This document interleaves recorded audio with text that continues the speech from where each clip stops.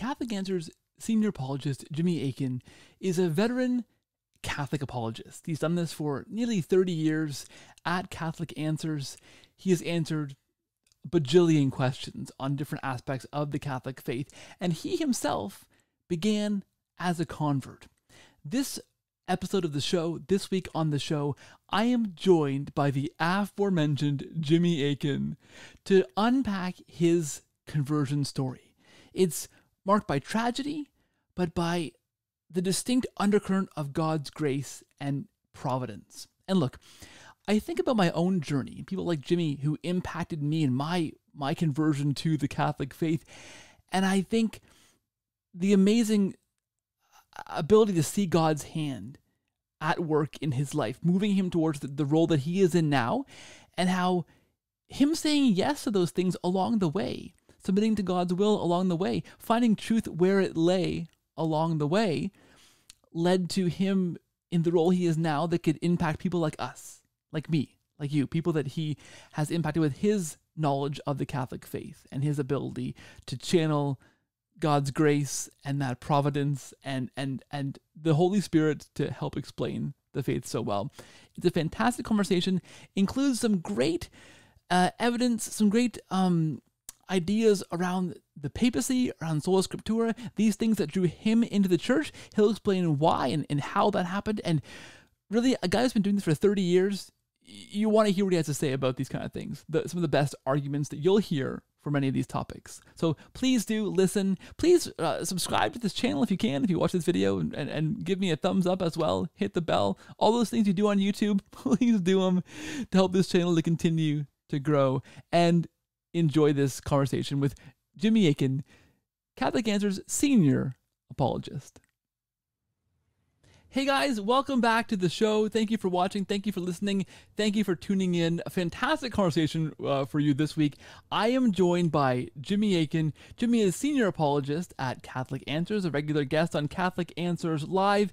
He's a highly sought after speaker, debater, the host of one of my favorite podcasts, Jimmy Akin's Mysterious World, on SQPN, available on podcast everywhere, and the author of some fantastic books, including Fathers Know Best, Teaching with Authority, and The Bible is a Catholic Book.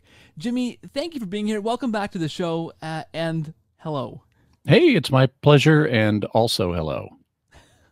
I should say, too, one thing I didn't mention in your intro that is important for our conversation today is that you are a Catholic convert. You are a convert to the Catholic faith, and you went on from there as a convert to now become an apologist for a very long time at Catholic Answers, very well respected, very well versed in the Catholic world. So what I want to do for listeners and viewers today is to dig into your conversion story, because it's a fascinating one, and then kind of unpack some of those things that first convinced you of the truth of Catholicism, and then look in retrospect on how you've been refined or not changed, but dug deeper in those positions as you've learned more and as you've had to explain the faith to others these last number of decades. So I think it'll be a lot of fun for listeners and viewers to dig into. So I want to get a bit out of the way at the beginning, and I want, if you can, to unpack your journey of faith. I know you didn't begin Catholic. You didn't even begin, I don't think necessarily, well, you did, I think, begin Christian. I know you had a little side tour into the New Age world, but I'll get out of the way and let you tell your story rather than I tell it for you. Sure.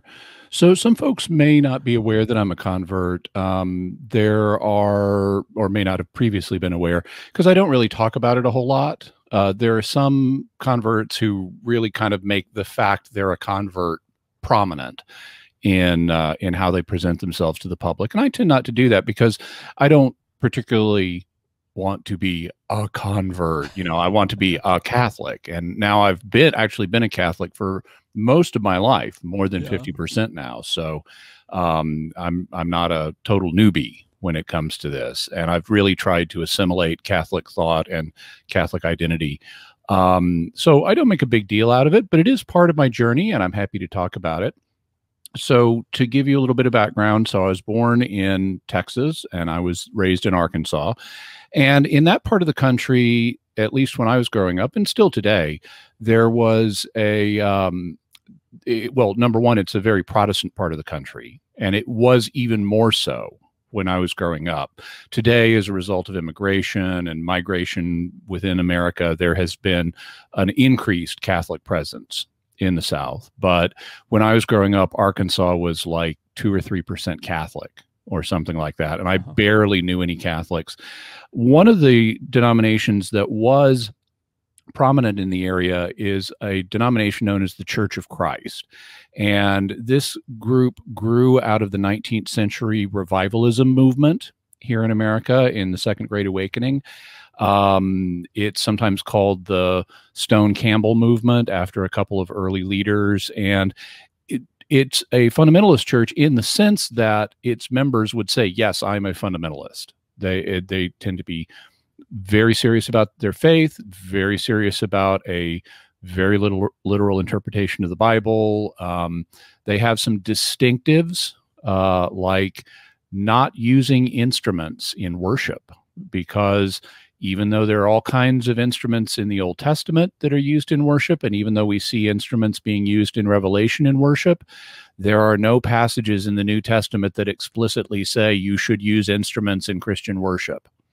And they say, well, no passages authorizing us to use them, therefore we shouldn't, which is a rather restrictive application of sola scriptura that most Protestants wouldn't go along with. But you see how they can be very firm about their positions. Well, my parents were both members of the Church of Christ, and so they took me to the Church of Christ till I was about 6 or 7 years old. And I didn't particularly enjoy it because Church of Christ services, I mean, there is some praying, there is some singing, but it's basically a big sermon. And so and in the time and place, people would get dressed up. So I would be a little kid. It was a Sunday. I was made to wear this itchy suit to go and then listen to a guy yell for an hour and just have to sit in a pew and not do anything fun. And so I didn't particularly enjoy going. And I always felt hot because of the suit. I thought it's called Sunday because the sun is hotter on that day. At least that was my childhood interpretation of this. In any event, when I was about 6 or 7, my parents had some disagreement with the elders of the local congregation, and we basically stopped going to church. So after that, I was raised basically nominally Protestant. We would go to church once or twice a year, typically when we were visiting my grandparents down in Texas. We'd go to church with them, but otherwise we really didn't. When I was in my teenage years, as you mentioned, I had a flirtation with the New Age movement. And so I explored a bunch of New Age thought. And then when I was around in my late teens, I kind of broke with the New Age movement and was sort of not an agnostic, because I always believed in God, but I didn't believe that anybody knew much about God. So I was kind of an agnostic deist. And then when I was 20, I started, I was working a job. I was a dishwasher at a restaurant. And so I would work long hours into the night, and then I'd get home, around midnight, and I was not ready to go to bed because I had been physically active for the previous 6 hours. And so I was still revved up and I needed something to do to unwind. And this was early cable days. This was before the internet. And so there was a limited selection of late night viewing that was available on the basic cable channels. And it turned out there was this guy, he was a televangelist named Gene Scott, who was on late night television when I would come home. And he was bizarre. He was just totally bizarre. He was unlike any televangelist I'd ever seen. He was not like Jimmy Swaggart. He was not like Jerry Falwell. He was not like Jim Bakker. He was not like Robert Tilton. He was not like any of the others. He, number one, he had a bit of a beard, not as long as mine, but he had a beard, and he would wear crazy hats. I mean, they weren't all crazy, but sometimes they were. But he would wear hats. He would smoke cigars and pipes and wear a leather jacket and cuss on the air. And needless to say, that was a bit arresting, to see from a televangelist. And he was so unlike any other televangelist I'd ever seen that it got my attention long enough to listen to him talk about God and about Jesus. And so, he's one of the only things on at night when I get home from work. And so I started watching him. And eventually I said, maybe I should read the Gospels, because I'd never read them. I'd read other parts of the Bible because I was growing up in the 1970s. And, the idea that we were just on the verge of Armageddon was a really big thing. The Late Great Planet Earth by Hal Lindsey was a best-selling book and a best blockbuster movie in the 1970s, and it was selling the idea that the 1980s were going to be the decade of Armageddon and the second coming was going to happen.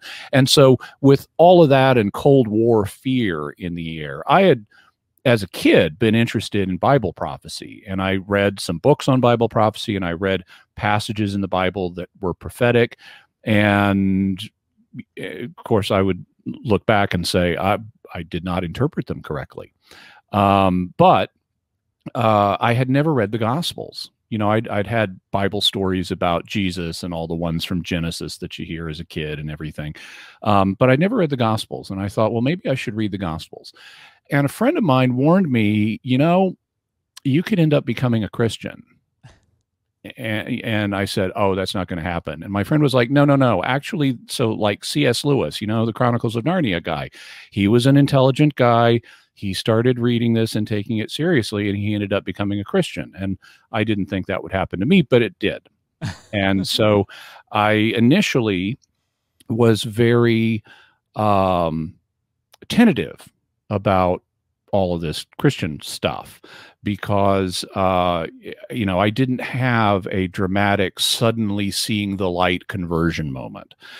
Instead, as I read the Gospels, I started to think, okay, there's something to this Christianity business. It's got at least a little something that other religions maybe don't. And so I should take it seriously. I should become a Christian, but I was still very tentative in my faith. I did not immediately say, oh, I believe the Bible and everything it says and so forth.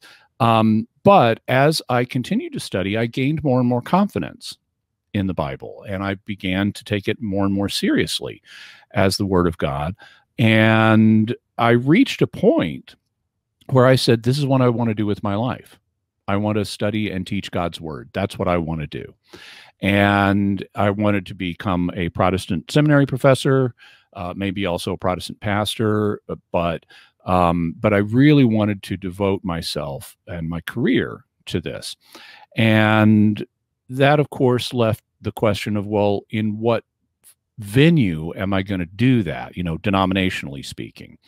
And so I recognized that, okay, in my town here in Arkansas, in the Ozark Mountains, there are dozens of churches.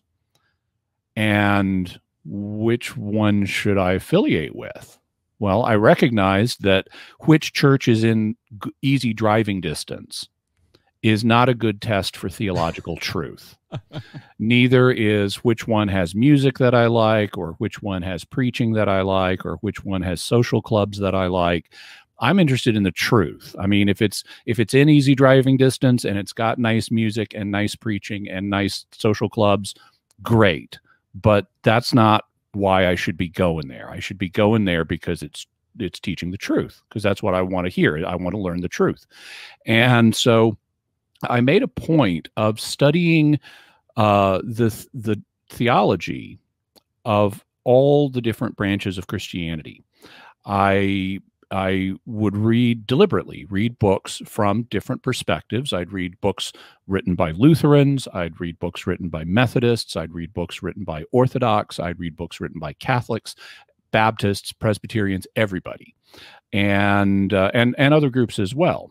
And because I didn't want to just reflexively fall into a particular viewpoint. Now, as I did this, I was also reading the Bible, or at least, and as I wanted to read the Bible all the way through.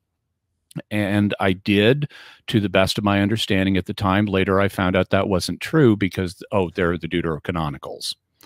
So I felt a little cheated. It's like, wait, I wanted to do it all at once. In any event, I then, of course, later did read the Deuterocanonicals. And I do a lot of Bible reading in general. But as I read through the Bible, and as I read through these other books, I found certain passages in the Bible that just sounded Catholic. Like, you are Peter, and on this rock I will build my church.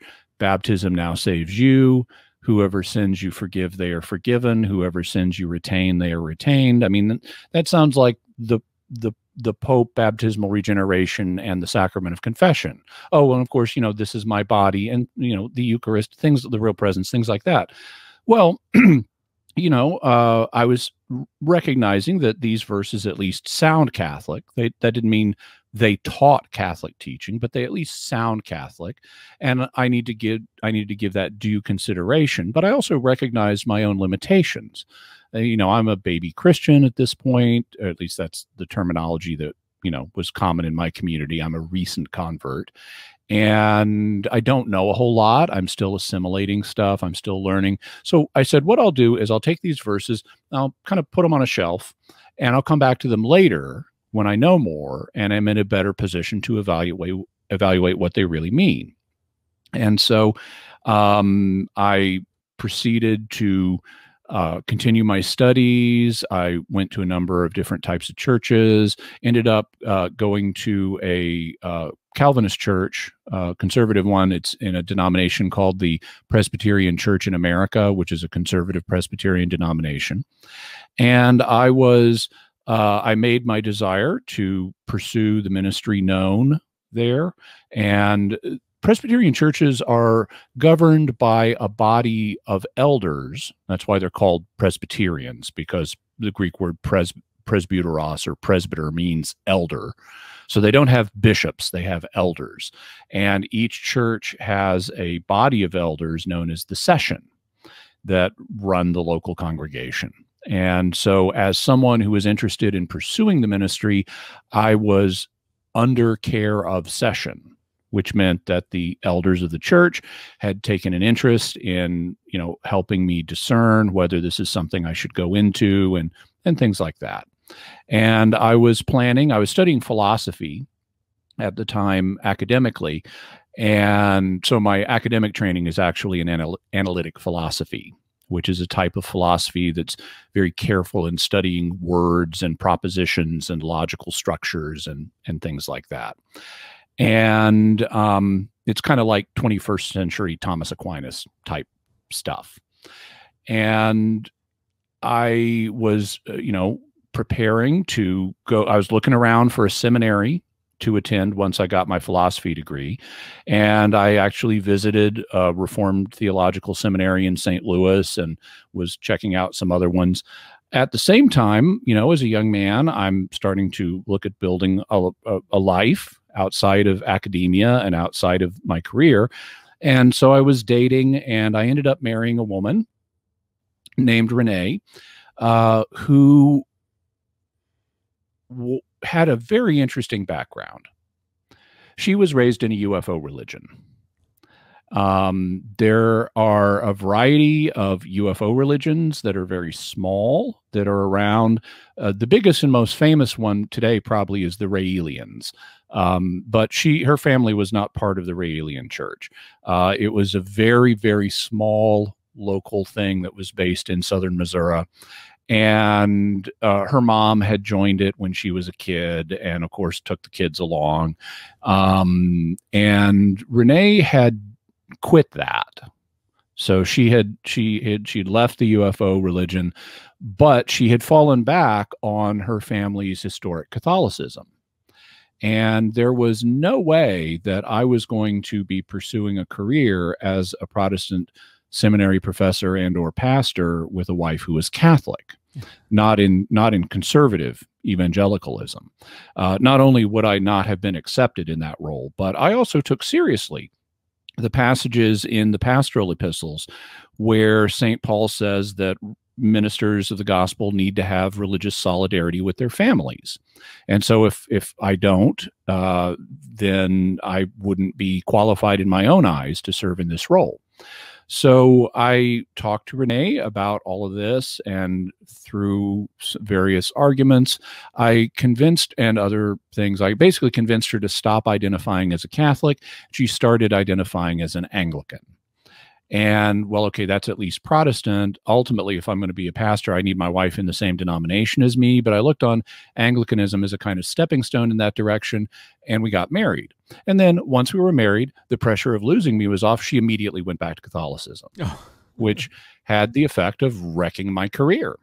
And this was the only thing I wanted to do with my life. And it was very painful. But I took my marriage vows seriously and said, okay, well, these are the facts on the ground. I need to do my best to follow God in this venue and under these circumstances. And so I began preparing for a different career. And I thought about, I'd had a professor come to me.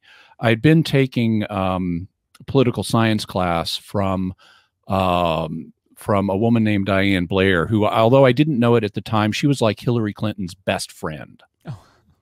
Because I was going to the University of Arkansas Fayetteville, which is where Bill and Hillary Clinton taught for a while. That was before my time. But anyway, I took this class from Diane Blair. She was a very sharp woman. And I really enjoyed her class. And she came to me outside of class at one point and said, have you ever thought about going to law school? And I said, well, no, not really. And she says, well, do in political science, I have lots of students who want to go to law school because it's a way of, getting a background that's suited for becoming a politician. And so she said, I see lots of students who want to go to law school, and a lot of them don't have the ability to be a good lawyer. And based on the way you think, you do. So you should seriously consider going to law school. And so I said, well, thank you very much. I'll think about it. And I didn't for a while. But then once I had to find a new career, I did think about it because I'd started reading some books on the law just for my own information. I'd read books about Supreme Court law and the history of constitutional law and things like that. And I just found it fascinating. And so I ended up taking the LSAT, the Legal Skills Aptitude Test, and I scored very well on it. I was like in the 90th percentile. But I decided if I couldn't be a Supreme Court justice, maybe I should just go back to philosophy and become a philosophy professor. And being a philosophy professor is kind of the next best thing to being a theology professor. So I went back to grad school in philosophy and started working on a master's degree. And the plan was to become to get a PhD and go into philosophy. And I was doing really well in grad school. But I kept up my religious studies because I'm serious in my Christian faith. I still want to learn more about God's word and everything. So one day I was reading a book that had an extended quotation from Matthew 16 in it. Matthew 16 is the famous, "You are Peter, and on this rock I will build my church" passage. And up to that point, I had said, Peter is not the rock. I was an advocate of the view that that Jesus is actually contrasting Peter with the rock. You are a small stone, Peter, but on this great big rock, I'm going to build my church. So there's a contrast there. At least that's what I would argue. And specifically, I would have argued that what the rock is the revelation that Jesus is the Christ. And I thought I could support that from the context. But as I was reading this extended quotation, I noticed there are structural features here in the text of Matthew, and they are so obvious. They're even there in the English. You don't have to go to the Greek. They're right there in the English, and they demand that Peter's the rock. And as soon as I saw those structures, that was all I needed to see. I pivoted on that question, and I said, okay, Peter's the rock. And that means that when Jesus ascends to heaven, Peter's in charge of the earthly church. And being in charge of the earthly church is a basic description of the office of the Pope. So Catholics are right to describe Peter as the first Pope. Now, whether there were meant to be later popes or whether Peter was kind of a one-off is a separate question. And I would still need to investigate that. But I said to myself, if Catholics are right about that, then I need to do a review of all of the categories of systematic theology with an open mind towards the Catholic position. And so even though I was in grad school, I took about a year. And, I'm doing fine in the classes. Those are no problem. But what I'm really doing is pouring all of my time into studying this question.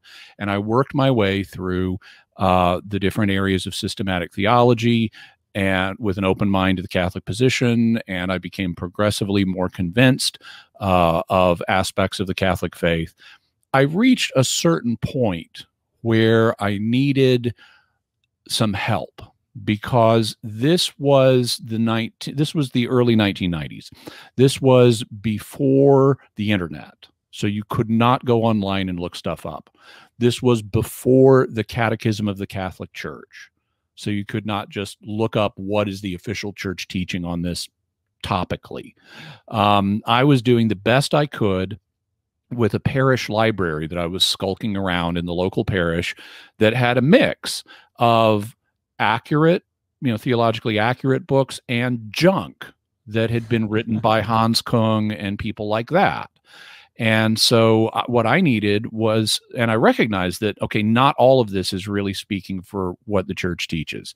Some of this is just junk. And I recognized that I needed, I needed to be able to ask some questions of a person who was a theologically orthodox Catholic who was biblically knowledgeable. And so I called a friend of mine out in Costa Mesa, California, who I'd met. He was the brother-in-law of one of the elders of my Presbyterian church. And he was personally Lutheran, but he was an apologist and he was Catholic friendly.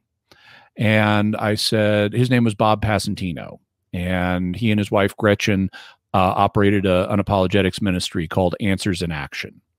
And so I called Bob and I said, here's my situation. I need to find someone I can ask these questions of. And he said, well, why don't you contact Catholic Answers? And so I did. And I had this massive list of questions that we ultimately worked through.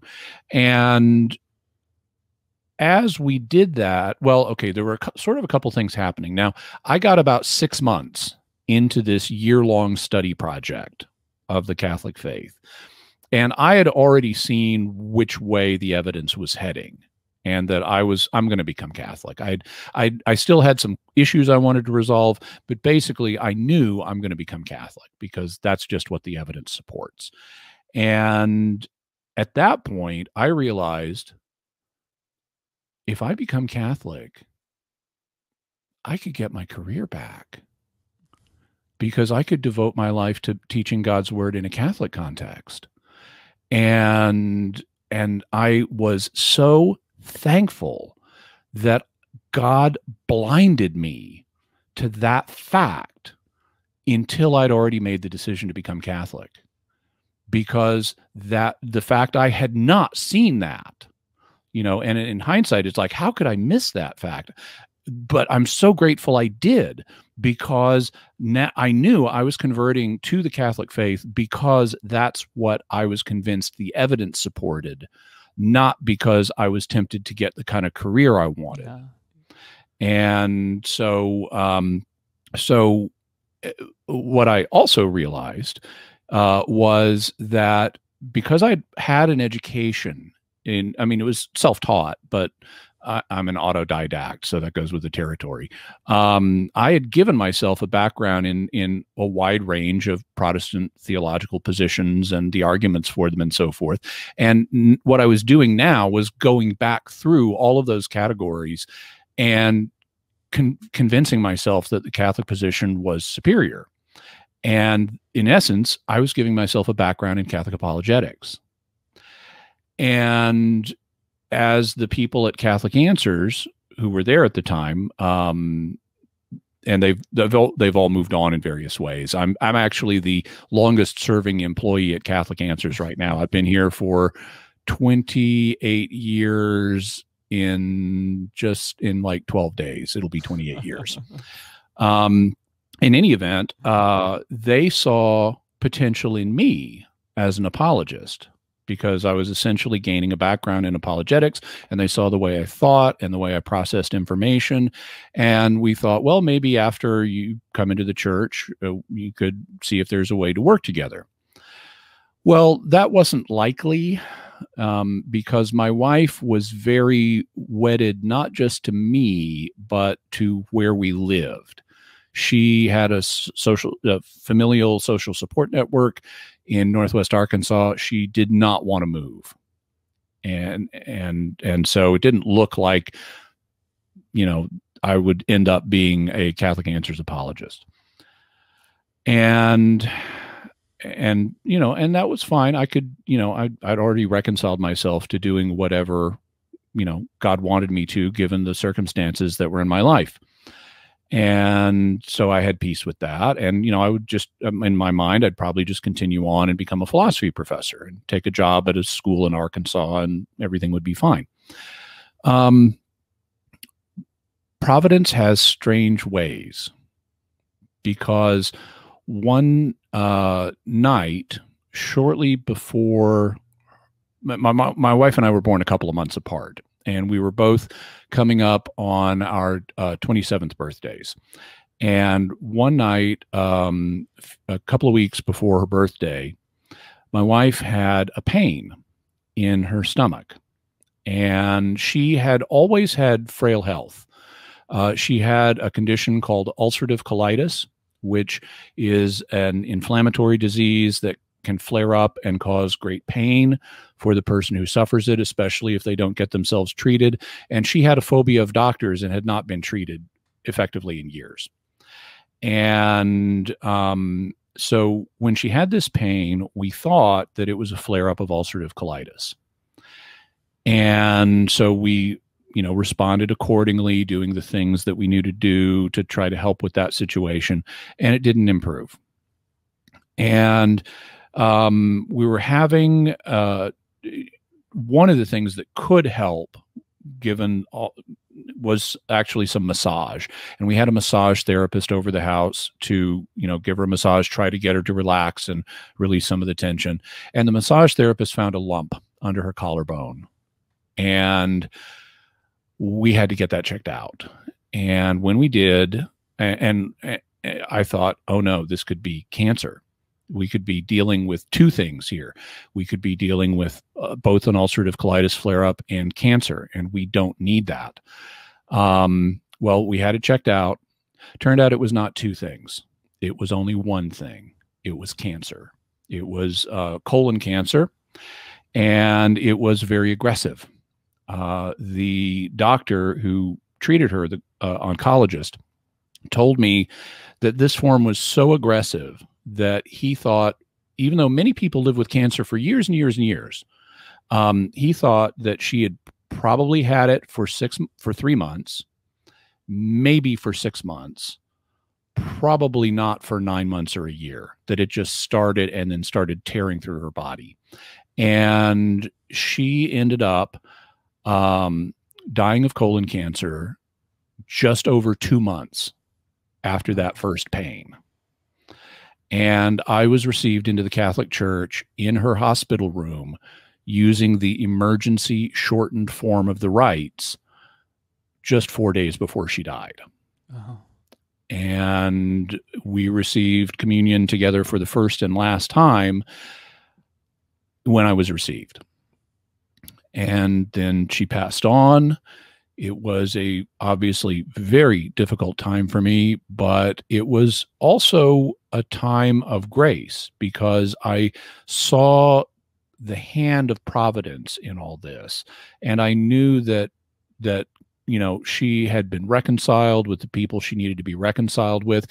Actually, there was a miraculous circumstance that occurred in that regard, because when her mom had her mom had a very strong will, and her mom had taken the kids, left her dad, and like joined this UFO commune.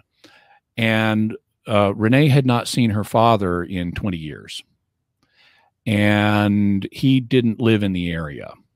And she had some resentment for him, based on, him not having been there when she was growing up, and, I'm sure things that she'd been told about him.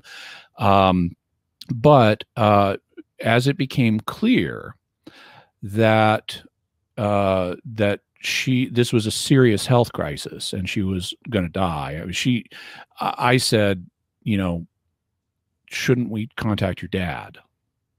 And she asked, do you think we should? And I said, well, I think he would want to know. And so we were able to get his phone number, and I called, and he wasn't there, and we left a message. And and he did not live in the local area. He did not live in our state. But by a miraculous providential coincidence, he was in Arkansas at the time, and someone he had taken care of his house heard the message, called him in Arkansas, and he was able to come up on the bus within just a couple of days. Oh. And that was an amazing providential coincidence. I mean, if he hadn't been here, if he hadn't had someone checking the house, if that person hadn't had the message, or hadn't heard the message and hadn't called him, she would never have seen her father before she died.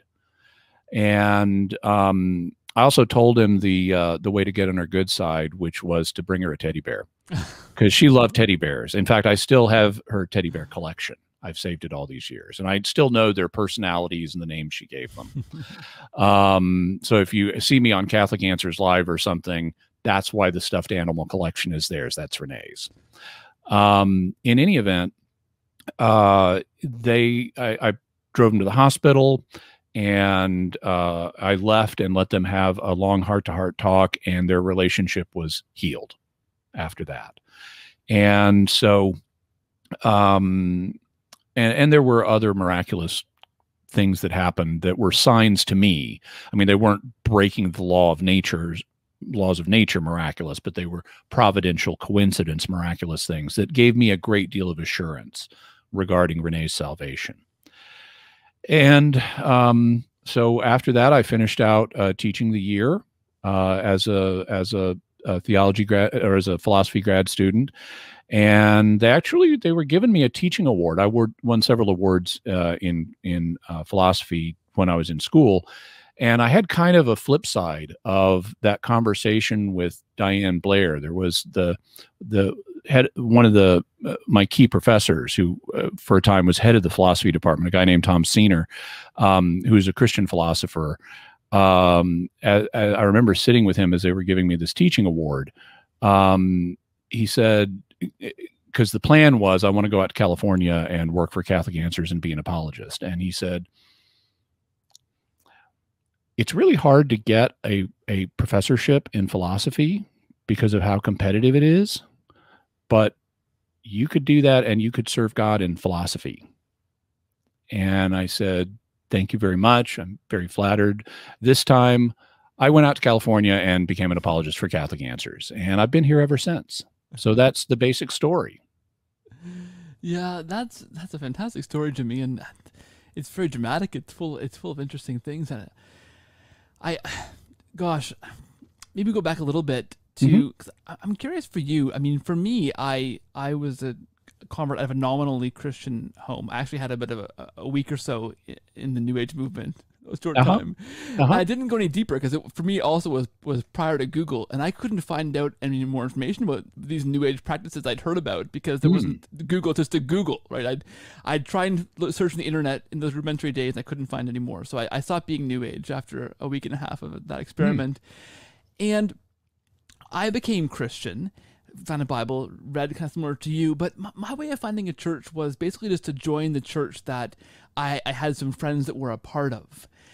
I wonder for you, looking at all these different denominations and doing kind of a deep dive into the different theologies and beliefs of the different denominations, Did you ever, at that early stage when you began investigating that, wonder why there were so many denominations? Was that ever something that you were kind of a bit taken aback by at first? Not really, because growing up in the South, I was just exposed to all kinds of different churches. Every town had dozens of churches of many different kinds.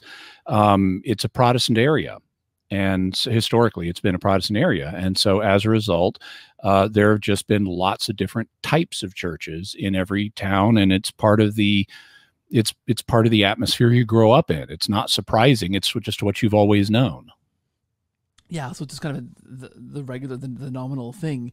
Was it, and then your search for kind of a true church, that makes sense. I don't think a lot of people began searching like that. Like, I just found a denomination because I knew friends that went there and began going to that church.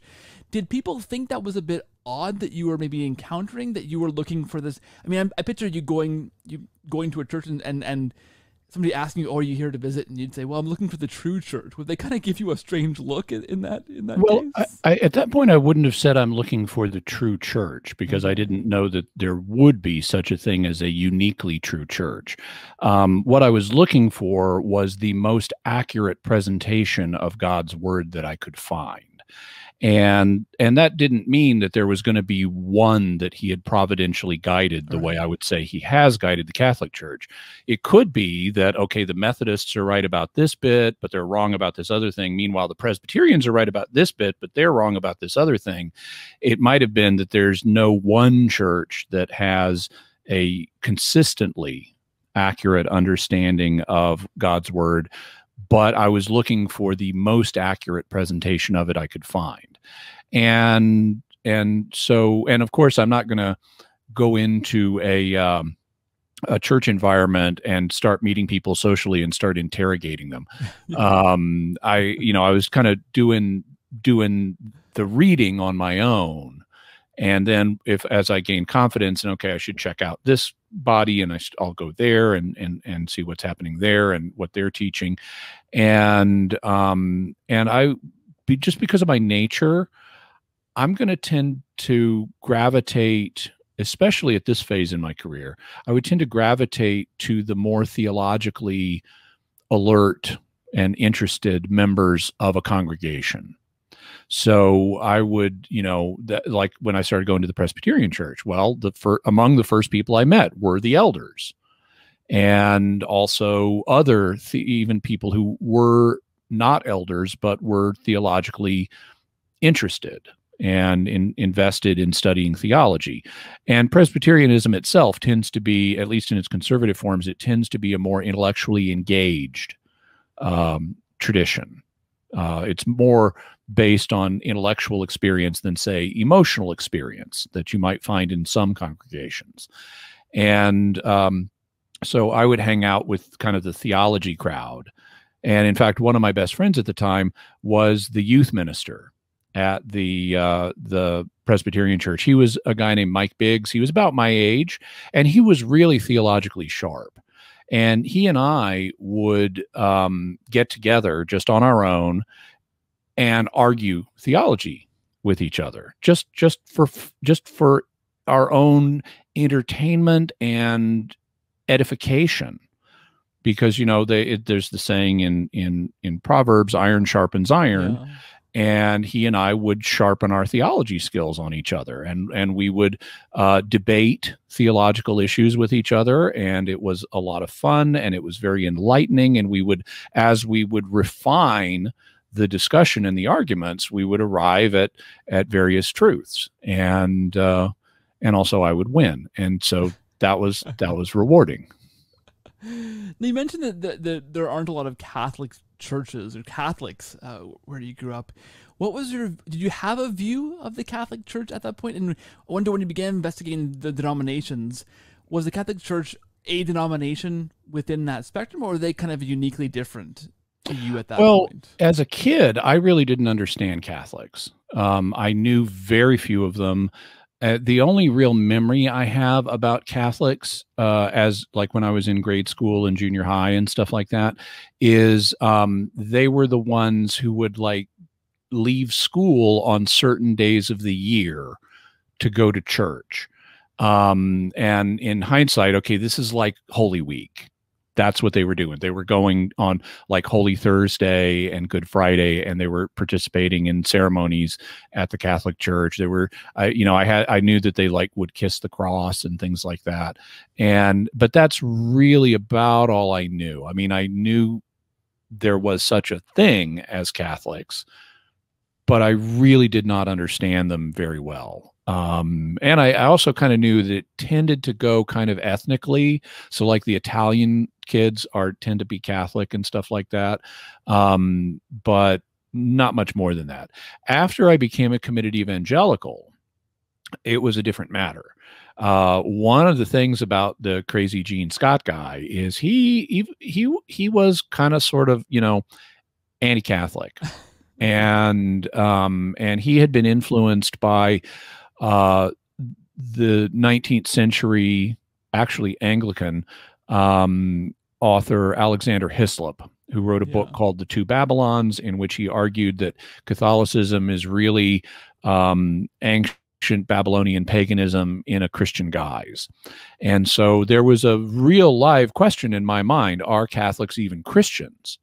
And that was not something that was clear to me. And I kind of went back and forth on that about whether Catholics would actually be Christians. Now, of course, if they believe the gospel, they would be. But is that actually what's being taught in their church? And from the perspective of many traditional historical Protestants, the answer would be no. And so I was exposed to that. And I did recognize that Catholics, were different than Protestants in a significant respect. I later learned about, oh, wait, there's these Orthodox people too. Yeah. And I'm reading their books, and so I'm learning about them and Catholics, and I'm getting a broader appreciation of the scope of historic Christianity. One thing I didn't mention that also played a role here was one of the things that was really stressed in the evangelical circles that I was part of was figuring out what the original audience believed and what did the early Christians believe. That was that's what we should emulate, is what the early Christians believed. And eventually it's like, well, the New Testament isn't the only set of early Christian documents we have. Maybe I should read some of the other early Christian documents we have. And so I got this book. It was the Penguin edition, is edited by a guy named Maxwell Staniforth. It was called Early Christian Writings. And basically it was an edition of some, not all, but some of the apostolic fathers. So this is documents from the first century and kind of the first half of the second century. And I read them, and they didn't sound evangelical. They sounded kind of Catholic. And I mean, it wasn't exactly modern Catholicism. It was kind of like sort of Catholic and sort of fundamentalist. It's kind of like a mix of these two things. But that helped open my eyes again to other ways of looking at Scripture in a way that was kind of more open to a Catholic interpretation, because it's right there in the early fathers on a variety of issues. Yeah. So you said Matthew 16 was the thing that really began to open your eyes to looking at the scriptures through a Catholic lens, and I think that the church fathers the apostolic fathers would do that as well, certainly. And you mentioned these structures in Matthew 16, so I'd be curious to know, is that something that you can elaborate on? Is that something that you saw and maybe wouldn't necessarily say was really compelling anymore because maybe you've learned more since then? Is this something that you still think is a really compelling? Oh no, absolutely. This has not changed. These are I don't know why more Catholic apologists don't use them, because these are, to my mind, totally compelling. In fact, I'm not. I am respectful of work that many Catholics are doing apologetically. I think sometimes, I mean, there's always room for growth and constructive criticism. And I think that sometimes the arguments that Catholics use in this area could be improved. Now, one of the first things, and I have seen an improvement on this point in the last 30 years. So the basic argument that is commonly made in Protestant circles, or now I should say, there's not a single view of Matthew 16 in Protestant circles, because there's not a single view of anything in Protestant circles. Even sola scriptura and sola fide are understood different ways by different groups of Protestants. But so there are Protestants who will say, yeah, Peter's the rock. You know, there are lots of Protestant scholars who will acknowledge that. F.F. Bruce, British Baptist scholar, for example, is perfectly happy to acknowledge that, and he's just one of many. But of those in the Protestant community who reject the idea that Peter's the rock, the key point that they will rely on is in the Greek.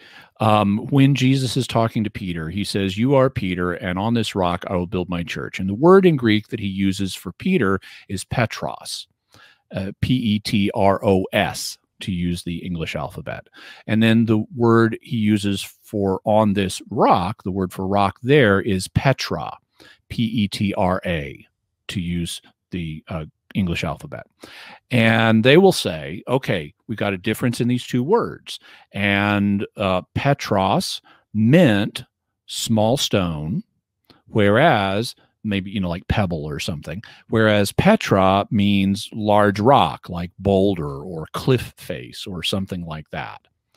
And therefore, what's happening in this passage is Jesus is using what's, if you want to use a fancy term for it, is called antithetic parallelism. He's put Peter in parallel with the rock, but it's an antithetic parallelism where he's contrasting them. It's like, look how small you are, Peter, compared to this great big other thing I'm going to build my church on. Okay, so that's the standard presentation. Now, Catholics typically will respond to this, apologists will frequently respond to this with a number of points. One of them is that, okay, they probably weren't speaking in Greek here. They were probably speaking in Aramaic. And this distinction is probably an artifact of the Greek. In Aramaic, the word that probably would have been used in both cases was Kepha, which is where we get Peter's name Cephas. It's a Greek form of the Aramaic word Kepha, which means rock. And it probably in Aramaic was the same word in both cases. And okay, that's true. And many Protestant scholars are happy to acknowledge that. However, there's a counter argument that I don't see Protestant authors making very often. At least I can't think of any who've done this, but it's what I would do if I was a Protestant scholar or a Protestant apologist. And I think it would catch a lot of Catholic apologists flat-footed to hear a Protestant apologist say this. But okay, yeah, so maybe it was Kepha in both cases in Greek. But the inspired text of Matthew in front of us is in Greek, and the inspired text of Matthew in front of us has two different words here. And so even if it was one word in Aramaic, when the inspired Matthew puts it into Greek, that may indicate the Holy Spirit is drawing out a clarifying qualification here. And so the Holy Spirit may be, via the medium of Greek, clarifying Jesus's meaning to make it more intelligible to a Greek-speaking audience. And so you, Mr. Catholic apologist, can't rely simply on what was in the Aramaic here, because it's the Greek that's inspired. And I don't know how most Catholic apologists would respond to that. I know how I would respond to that. I would say, well, that's a very interesting possibility, but it's not the only one. Because, number one, if you dig into the linguistics on this, it turns out this small stone, large rock distinction was found in some early Greek poetry, centuries before the time of Christ. But if you go to Protestant dictionaries of Greek, they will, and commentators, they will acknowledge that this distinction was gone by the first century. In first century Koine Greek, these words were synonymous. They didn't have an established difference in meaning. And so you can't rely on that to show there's a difference. Now, maybe there still is. Maybe there still is a difference between Petra and Petros in this passage, but it's not the words only that tell you that. You have to do more work with the text. So, so what else could be going on here? Well, you noticed I mentioned, and I always hate to introduce fancy words when they're not needed. So earlier I mentioned antithetic parallelism. The reason I gave that term was because there's another kind of parallelism we need to know about: synthetic parallelism. Synthetic parallelism occurs, it's a literary form of speech where you have two things, they're in parallel with each other, and they build on each other. So you have the initial introduction of one thing, and then you build on it with something that's in parallel with it, but that is modified. And so even if you want to say Petros means little stone and Petra is meaning large rock, guess what? Doesn't have to be antithetic parallelism, could be synthetic, in which case Jesus is saying, Peter, you may look like a little rock, but on the great big rock that you really are, I'm going to build my church. So even if you grant that these might mean different things, they don't require Peter to be different than the rock. So this is another live possibility. Now, another question that that Protestants who are probing a Catholic on this passage will frequently do is they will say, well, then if it's why didn't he use the same word both times if it's Peter? And I will hear Catholics say things like, well, he wouldn't have used Petros both times because he wouldn't have used Petra both times because Petra is feminine. It's feminine gender in Greek, whereas Petros is masculine. And it would be insulting to Peter to call him Petra. So, of course, he's going to use, you are Peter Petros. He's going to use the masculine form when he directly addresses Peter. Yeah, okay, fine. So what? That's not the issue. Why didn't he use Petros both times? Why didn't he use the masculine form both times? He could have said, you are Petros, and on this Petros, I will build my church. And I almost never hear Catholic apologists addressing that. Now, how I would address it is, number one, could be that even though the words don't require a difference in meaning between Petros and Petra, maybe there is, and maybe this is synthetic parallelism. Maybe that's why he changed. Maybe Jesus wanted to make the point, you seem like a smaller stone, but you're more than you think you are, and I'm going to build a church on you. Or maybe it's simply to avoid repetition. Different languages have different tolerances for repetition. English does not like repetition. Hebrew loves it. In Hebrew, you know, you're reading about the construction of the Tower of Babel, and it's like, let us brick with bricks, you know, and like, okay, we would never say that in English. You know, let's build with bricks, because we don't like repeating the same word too often in close proximity. So, so maybe that's what's happening here. Maybe Jesus is just varying it stylistically, or Matthew is varying it stylistically to avoid too close a repetition of the same word in Greek. So that's a possibility. But here we have a bunch of possibilities. How can we sort them out? That's where the structures come in. Because if you look at the structure of this passage, Jesus makes three basic statements to Peter. Now, of course, the setup for the passage, as I'm sure your listeners will be aware, is Jesus has said, who do people say that I am? And they propose a bunch of things. So some people think this, some people think that. And Jesus says, okay, so who do you say that I am? And Peter speaks up and he says, you are the Christ, the Son of the living God. And in reply to that, Jesus makes three statements. He says, blessed are you, Simon Bar-Jonah. This is statement one. Blessed are you, Simon Bar-Jonah, for flesh and blood did not reveal this to you, but my Father in heaven. Statement number two. I say to you, you are Peter, and on this rock I will build my church. Statement number three. Behold, I give you the keys to the kingdom of heaven. Whatsoever you bind on earth will be bound in heaven. Whatsoever you loose on earth will be loosed in heaven. So we got these three statements. Now, statement number one, blessed are you, Simon Bar-Jonah. Is that something that sounds like a blessing? What do you think? Telling him a name. He's giving him a name. No. Forget names. Look, we're looking at the statements. Blessed are you. Is that a blessing or a put down? That's a blessing. Yeah, that's a blessing. Okay, yeah. Let's look at the beginning of the third statement. I give you the keys to the kingdom. Blessing or put down? That sounds like a blessing. Blessing, right. Okay, Yeah, so that gives us the context for that middle statement, you are Peter. Now, on the antithetic parallelism view, that's a put down. You're this little small stone that's insignificant in contrast to the great big rock I'm going to build my church on. So it doesn't scan to have a blessing followed by a put down followed by a blessing. The context for that middle statement tells us it's a blessing because we got a blessing before it and a blessing after it. And so that means that you are Peter is not a put down. It is itself a blessing. And that points us in the direction of Peter being the rock. Whether you buy the amplification argument or not, he's the rock. And because Jesus is not putting him down in this passage. Then there, if you notice, each one of these three statements, it itself has three parts. It's kind of like a little grid.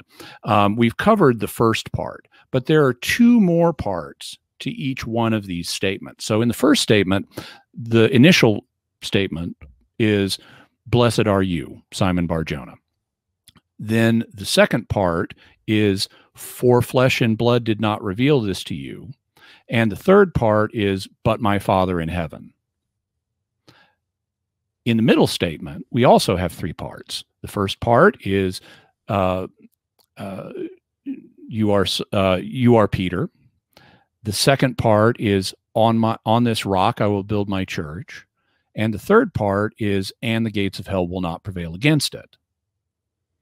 In the third statement, the first part is, I give you the keys to the kingdom. The second part is, whatever you bind on earth will be bound in heaven. And the third part is, whatever you loose on earth will be loosed in heaven. So we have a nice three statements with three parts each. Now we've covered the implications of what the first part says about Peter. Maybe we can learn something from looking at the other two parts. So in the first statement, the initial thought is, blessed are you, Simon Bar-Jonah. And that's continued with, for flesh and blood did not reveal this to you, but my Father in heaven. Okay, that tells us why Peter is blessed. He didn't figure this out on his own. God revealed it to him. That's what it means for Peter to be blessed in this case, because he was the recipient of divine revelation. In the third statement, I give you the keys to the kingdom. Well, that's continued with, whatever you bind on earth will be bound in heaven. Whatever you loose on earth will be loosed in heaven. That's part of what it means to have the keys. They give you the authority to bind and loose.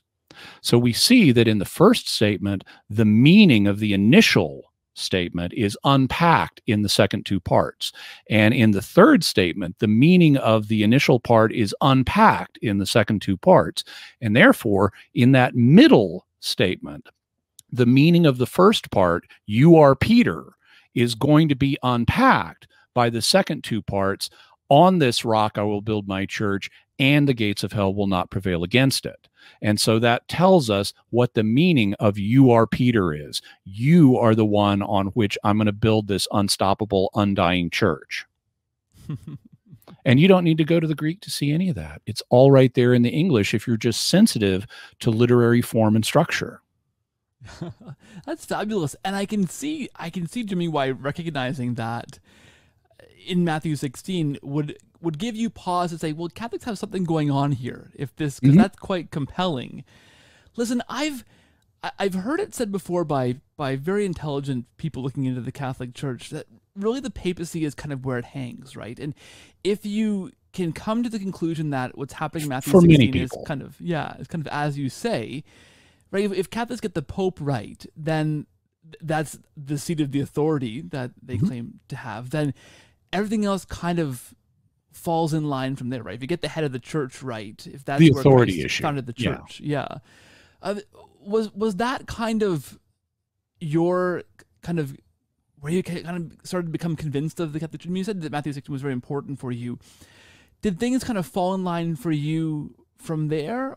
And if not, I wonder how you would speak to somebody who is approaching there. Because it seems to me that that's a very cogent argument. If you get the head of the church right, if you see that what's happening in Matthew 16 is that Christ is founding a church on Peter, you really have to begin to be open to whatever else the Catholic Church is teaching, Is that fair to Yeah, say? and that's what happened with me. I said if they're right about this, then I have to look at everything with an open mind. Now, there's more. I know you didn't want to go for too long tonight, but I know Oh, there's it's there's fine. there's more that you can get out of this passage than what I've done. A number of years ago, I was invited to actually a Protestant school to give a talk to a class they were teaching on Catholicism, and I was asked to present a Catholic case for the Catholic Church. And so I wrote a talk, which is on my website, jimmyakin.com, called Why Be Catholic? An Exercise for Evangelicals. And maybe you can put a link to that in the show notes or something. But I go through what I just covered, but I also go through more. And there's more to be gotten from some of these passages. Jesus only talks about his church using the term church in two passages, Matthew 16 and Matthew 18. And there's a significant amount you can deduce based on those passages that points in the direction of the Catholic Church. Now, in my case, as I indicated, merely seeing that Catholics are right about Peter being the rock and that he could then be described as the leader of the earthly church in Jesus' absence, okay, that coheres with Catholic claims, but it doesn't prove all of them. I needed to go further and investigate other issues. What frequently happens now, I've seen it happen for people where they get the authority issue and it clicks and they don't have and that everything immediately falls in place for them. In my case, it wasn't like that because the way people approach the Christian faith and its fullness, the Catholic faith, they approach it differently if they're having an intellectual conversion. And you may need to see, and this is what happened with me, you may need to see the Catholic Church being right on enough issues that it gives you the confidence to let go and just trust the church on the remaining issues. And that's what needed to happen for me. I needed to satisfy myself, not just that it was right about Peter being the rock and so forth, but that it was right on a whole range of issues, and in a way, accepting the Catholic view of authority of Scripture, tradition, and magisterium. In a way, that was sort of the final thing that fell into place for me. Because in order to fully embrace the Catholic view of authority, I needed to see that it was right on enough specific issues to say, okay, this methodology is reliable in an overall way. And it's kind of interesting because early on, I mean, I saw cracks in sola scriptura. The idea that we need to get our doctrine and practice from the Bible only, that we need to be able to prove them all from the Bible only. I remember going to, some of my theological friends in the evangelical world and saying, so how can we prove that from Scripture alone? How can we prove sola scriptura from Scripture alone? And sometimes they would name a passage, and it would never work. If you go through the passages that are proposed for sola scriptura, they don't work. And one guy I was talking to was honest enough to say, well, really, sola scriptura is more our assumption. It's our starting point. It's our axiom rather than something we can actually prove. But that's problematic because if you can't prove it, it doesn't meet its own test. And it ends up being self-refuting. But I had so imbibed the idea in the evangelical community that we need to prove everything from Scripture alone, that I needed to see the Catholic Church proved right by Scripture often enough to say, okay, this I can trust this church, this overall methodology of Scripture plus tradition plus as interpreted by the magisterium, that is reliable. And in fact, subsequently to that, I've come to more deeply realize that's the methodology that was in use in the first century. I talk about that in my book, The Bible is a Catholic Book, where I instead of, sort of the approach I give in the book is starting at the beginning really of human history, Yeah. but then walking through the different stages as God gave his word. And I talk about how it was received and the role tradition played in each stage and how the magisterium enters the picture. And I, by taking this historical approach, I show that actually tradition is the primordial form of the authoritative word of God. Scripture is a later development in the history of God's plan. And the first century Christians were using the scripture, tradition, and magisterium paradigm that Catholics still use today.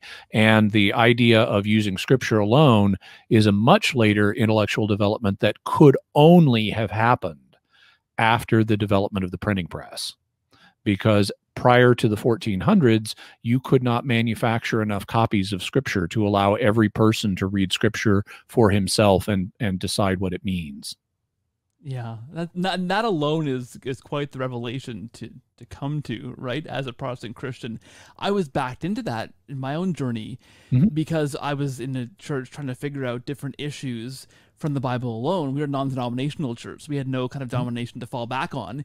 And we got to a place where we're a bunch of people, this kind of steering committee and different people in leadership in the church with our Bibles and theologians that we liked, trying to figure out our position on different things.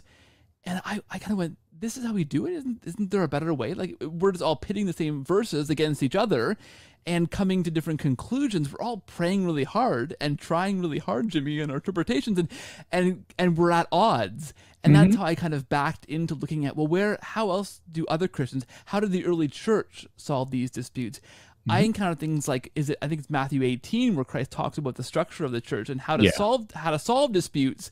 And I went, wait a minute. I mean, I brought that to my senior pastor and said, wait, how do we apply this? Because if you and I disagree on this biblical interpretation, I can just leave this church and go to a different church, and I'm still part of the church, but Christ sets them out of the church if we disagree. How do we, right? That became a problem for me and backed me into looking where else is there, or how else is this interpreted in other places in the Christian sphere, right? Yeah. So, yeah, was that one of the verses that you'd encounter and say, well, here's Christ talking about a church, and this as I mentioned, right? As I mentioned, there are the two passages in the Gospels where Christ talks about his church using the term church. One is Matthew 16, one is Matthew 18, and the fact that the church is visible and has a visible membership is one of the things that can be derived from these passages. And I talk about that in that paper I mentioned, Why Be Catholic? An Exercise for Evangelicals. Yeah, I'll put a link to that in the show notes for sure. I want to ask you one final question here. We could talk forever on this because there's so much to unpack in this, and I love it. And thank you for being here, Jimmy. Oh, I my appreciate pleasure. your time, and listeners and viewers will, I'm sure, love this conversation. For me, I can recall distinctly sitting in front of my computer. This is 2013, 2014, when I thought seriously about becoming Catholic. And Google was around at this point, thankfully. And I Googled Protestants becoming Catholic, thinking that nobody ever did this, because I hadn't heard of, right? I've heard of lots of Protestants who were former Catholics. My church was filled with them at this time, it's non-denominational church, but I hadn't heard of Protestants becoming Catholic. When you were looking into this, was that a thing in your mind? Did you think, do people ever even do this? Is this a thing that happens? Well, I was sort of part of, when I was becoming Catholic, there was sort of a wave of American evangelical to Catholic conversions going on.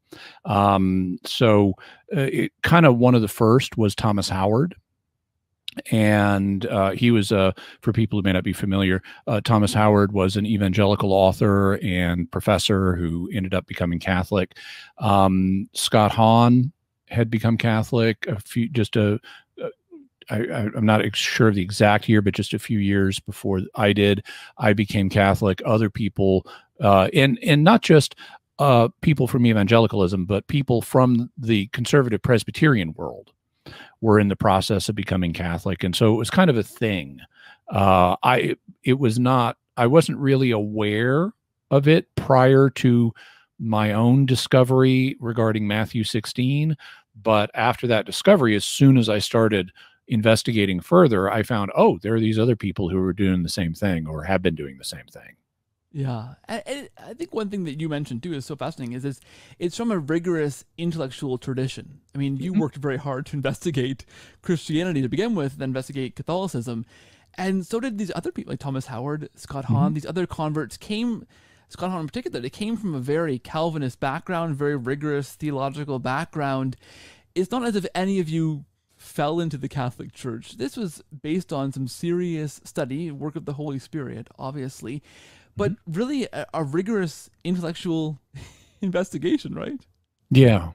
Incidentally, I got to know Scott Hahn when I was in the process of converting, and he was a big help to me at the time. I really owe him a debt of gratitude. I especially am grateful to him because, and this was another one of the providential coincidences I mentioned, but didn't go into, on the morning that Renee died, it was clear that she was going to be dying very shortly, and I called up Scott and I said, Renee is about to die. And he was on his way to Eucharistic adoration. And I asked him to pray for her. And so he was actually praying for Renee in front of the Eucharist, in front of Jesus as she was dying. And so I've always been very grateful to him for that.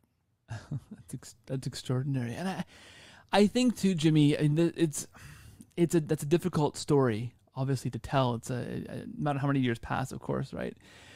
But as you say, the providence that kind of has marked your journey is amazing because, I mean, the work you do now, I mean, I'm a Catholic in part through the work that you've done at Catholic Answers. I used to jog by the river listening to Catholic Answers podcast in my headphones, learning about the Catholic faith from people like you, Jimmy, and I just think of the ripples that have been caused and the people that have been brought into the church and the faith and deepened in their faith thanks to the providence at work in your life and you responding to these calls all along. So thank you. Well, it's been my honor to serve and to be able to play a role that helps people. I'm very blessed to be able to lead a life where I get to do what it's like my nature calls me to do, which is to study God's word and to communicate it to others. As soon as I had my initial conversion to Christ at age 20, I realized this is the calling of my heart. And I'm so blessed to be able to do those things and to play a role and help others. That's awesome. Well, thank you for embracing your calling, Jimmy. Where do you want to point listeners, viewers to if they don't listen to your podcast? Shame on them, because it's a fabulous podcast. Where do you want them to go to find and follow you, Jimmy? Well, so I work for Catholic Answers, and our website is Catholic.com because we thought ahead. And so check out Catholic.com. They can check out my activity online in particular at jimmyakin.com. You got to spell my name right to get there. JIMMYAKIN, just 4 letters. AKIN as in Nancy. No S, no T, no E. AKIN, just like it sounds. And so you can go to jimmyakin.com, and I have blog posts and podcasts and all kinds of stuff there. You can also, if you want to go, and I'm actually on like multiple podcasts. I mean, I'm on Catholic Answers Live. I'm on Catholic Answers Focus. I'm on Secrets of Star Trek. I'm on Secrets of Doctor Who. The one I'm best known for, my personal podcasts, of course, is Jimmy Akin's Mysterious World. And just type in Jimmy Akin's Mysterious World. It'll come right up. And now, do you happen to know when I know we're pre-recording this. Do you know when it's going to go live? We're looking at the middle of June, Jimmy. Middle of June. Okay. Well, by the middle of June, we will have just completed a couple of episodes on Mysterious World where I interview one of the government's former military psychic spies. Oh, geez, I can't wait. And so we'll be talking to him, and then we'll also, by the second part of June, we're going to be talking about Real Life Haitian Zombies. So check it out. That's if there were a better sell for that podcast, I don't know what it is, Jimmy. And of course, your books are fabulous, and you've been on this podcast before as well. So I'll put those links in the show notes as well. Jimmy, as always, thank you so much for being here. God bless you and the fantastic work you are doing for the church. And really, truly, thank you so much for telling the story and being here. Thank you so much, and God bless you and all of your listeners. Thank you.